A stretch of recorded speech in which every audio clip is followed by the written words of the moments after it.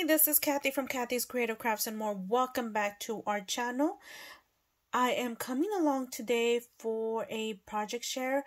I wanted to show you guys what I've been working on, and yeah, I was looking to show you guys an example of what I use, because I did get this at Dollar Tree about 2-3 years ago, right before it hit that $1.25 when it was still a Dollar Tree.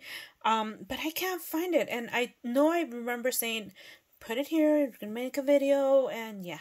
Anyways, so this was inspired. I know, oh my goodness, it's a deal. Oh my gosh, Liliana. Oh my goodness, Liliana. Oh my god, is it Liliana? Oh my goodness, like, you start making videos, you can't find items, you forget stuff, and oh my goodness, I just so sorry if I've messed up your name. I just, like, oh my god, I went blank.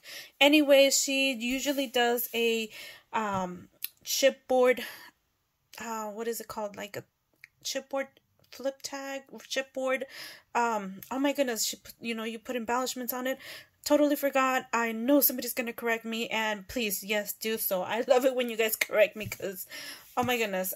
Yeah, anyways, so I went ahead and these tags, it was a double tag, and it was a Valentine actually tag, and it said XOXO on one side, and the other one, I think it said the same thing.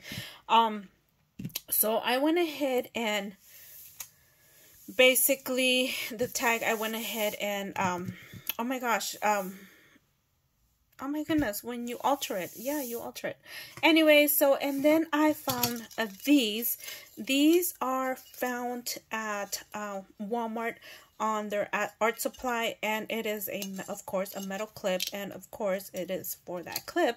So I used that. I did use is it the E600 glue? Here you go.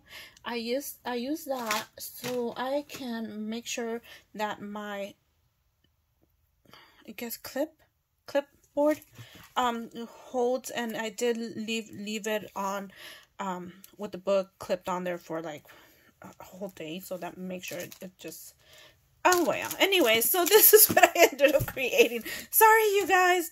Oh my gosh, let me see if I can make this. Oh, you guys could see my mess. Hold on. Let me see. Yeah, you guys, when you guys have a crafty table, it is a mess. And as you guys saw, you guys just put everything on the side and start making videos. Anyway, so that's what I ended up doing.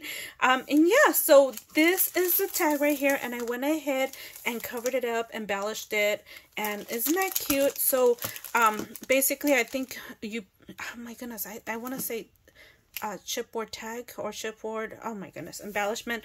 So yeah, so this is, I just need to make a dangle, and this is what it looks like. So I thought it was so cute. I will be sending this out to somebody.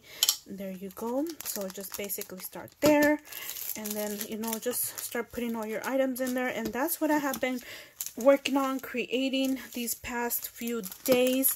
Hopefully the recipient that receives this likes this. I did put some of these stickers that I had on my stash, and some of the items I actually went ahead and that I had just created and not used yet, so I went ahead and put that there.